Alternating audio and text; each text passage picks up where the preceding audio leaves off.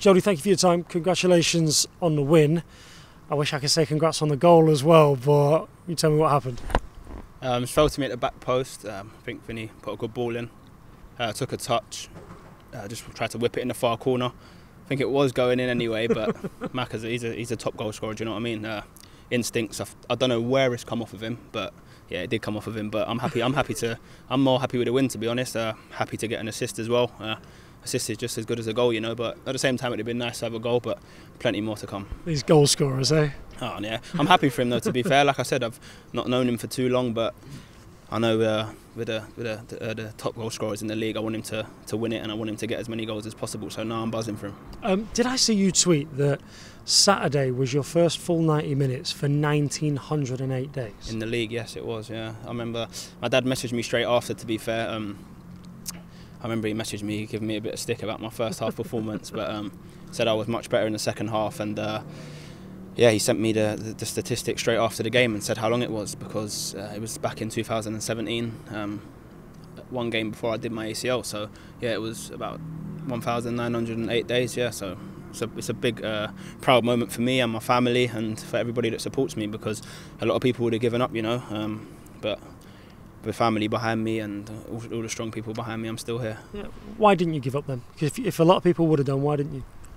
I'd like to say I've got a different mentality, and I've got people that have watched me grow since I was a child, and they know how much I love football, and it would just be disappointing for me to give up, and all the people like my godfather especially that took me to so many games, sacrificed so much of his time, for me to just give up, it would be poor. So like I said, I love the game, and many reasons from my family as well. That's why I stayed strong and continued. With all that in mind then, how much are you enjoying this right now? I'm over the moon. Like I said, there's so many highs and lows in football, as you see. In the first half the other day, at half time, I was gutted with my performance. And in the second half I came out and I was over the moon with my performance. That's just how football goes. So you can enjoy the highs, but not too much, because there's always lows to come, you know, and I've had a lot of lows. But right now, like I said, all I wanted to do when I was at Oxford was to play football, and everybody in the building knew that. And like I said, everybody that plays football enjoys football, but I love football so much, and all I want to do is play football. And since I've come here, the manager has been absolutely perfect. He's eased me in. I played about 15, then 30, 40 and 90, and then today 45. I can't ask for much more. With all of that in mind, with what you have been through, and you say you don't, it's cliche in football, but it's also a mindset that is absolutely crucial, I guess, as well. Yeah. Particularly when you've been through as much as you have been in the game itself. How do you keep yourself on a level when times are tough?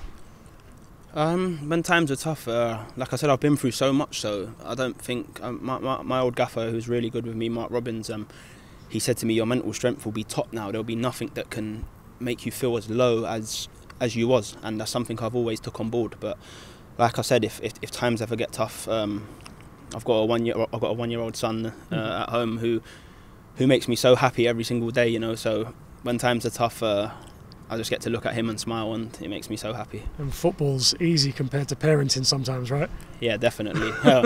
But like I said, I just enjoy football so much. My partner knows that, and she's so happy for me that I'm just playing football, because I used to go home every day and I wasn't in the greatest of moods. But like I said, now I'm going home every day, and like I'm just about sleeping because I'm so happy. I'm just here to play football, and the gaffer's letting me, so I'm just enjoying every single second of it. After 1908 days without playing a full 90, how were your legs on Sunday morning? You want me to be honest? Please. I was in big trouble, big trouble. But yeah, like I said, I've got good people around me.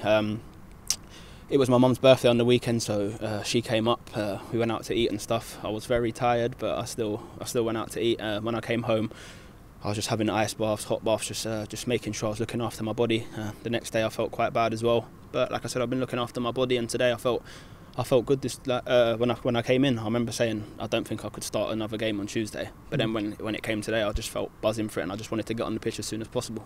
Not to get too deep and philosophical on it and everything, but I would imagine all of those family occasions are all that much sweeter now. Even when you are tired, you can go along and you're tired for that reason.